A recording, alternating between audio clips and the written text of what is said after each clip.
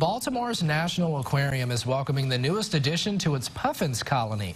It's a tiny chick named Spaghetti that hatched just a little over 2 weeks ago.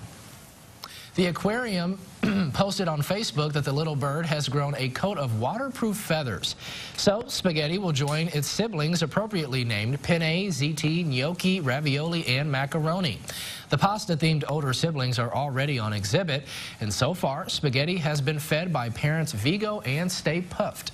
And the wild baby puffins usually stay in their burrow for 6 weeks before heading out into the open ocean.